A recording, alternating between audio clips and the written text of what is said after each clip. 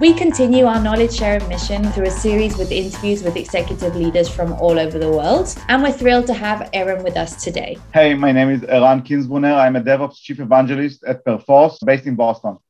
So maybe you could give us a one-sentence description of your company.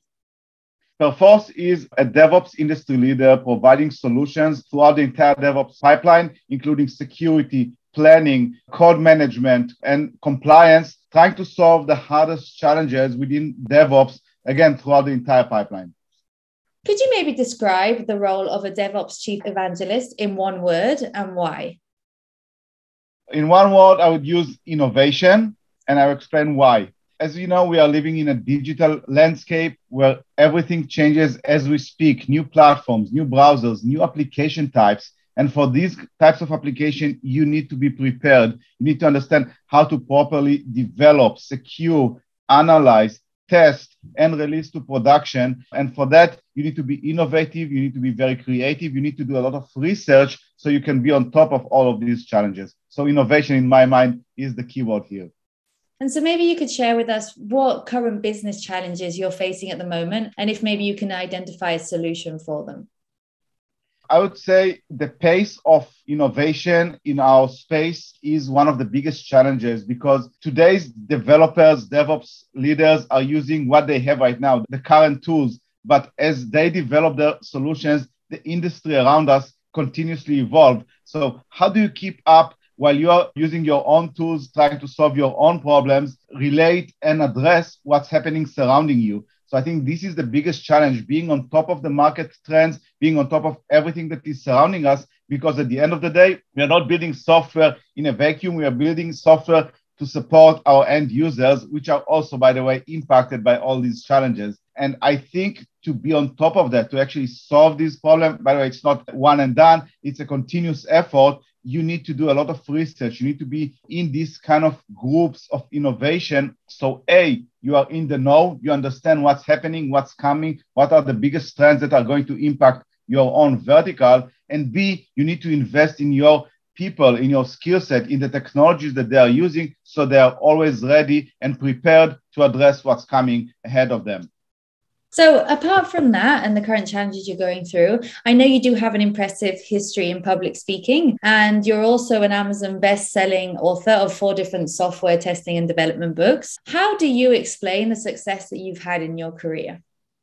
I take a lot of risks during my daily work, during my entire career. If someone in the audience knows me from early stages, I wasn't close to what I'm doing right now. I did a lot of shifts in my career based on opportunities that came in front of me. And I just see that at the moment and I just jump on them. And like with these books, I got an idea and I said, okay, I'm not a born author. What's the relation for me to writing books? And suddenly in less than 5 years, I wrote 4 books. So my advice, if you see an opportunity that even though it seems a bit frightening and it's not in your wheelhouse, jump on it. What's the worst that can happen? Okay. You will fail, you will learn from it, and you'll move forward. So I take a lot of chances. I look at opportunities, and if they seems quite interesting to me, I'm not afraid of taking the risk and learning from some of the mistakes. I'm not perfect, of course. So also learning from the mistakes is another thing that I'm doing day in and day out. Are there any marketing or business trends that you are taking advantage of right now?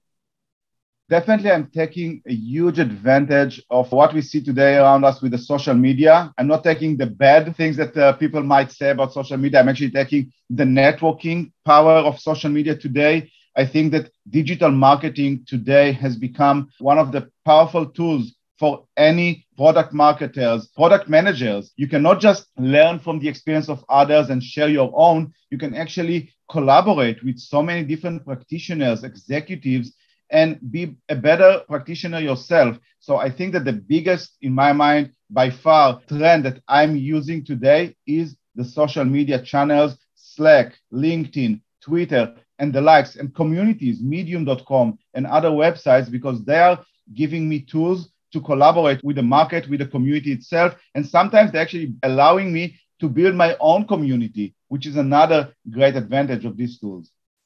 If you could share one piece of career advice, what would it be? definitely, I think that you need to be comfortable in the environment that you are working in. You need to be able to learn from the ones that are surrounding you. In my mind, if you are working in an environment that doesn't nurture you to be a better practitioner, you might not be in the right place. And always learn from what you have around you. If you feel that you are stuck, you might not be in the right place. Well, I think that brings us to a close. Thanks again for joining us today, and I look forward to our next catch-up. Thank you.